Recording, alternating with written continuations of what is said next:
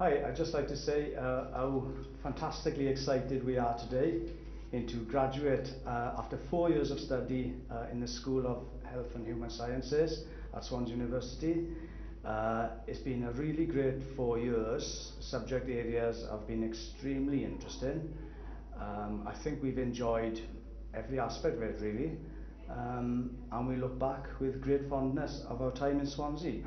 And if any of you guys out there are thinking about these courses, then I strongly suggest you really look into what Swansea's got to offer.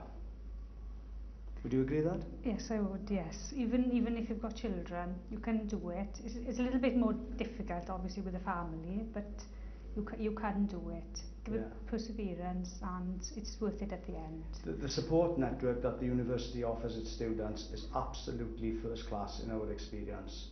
And that's really important, especially when you're like us with a family to juggle, as well as studying for an academic degree.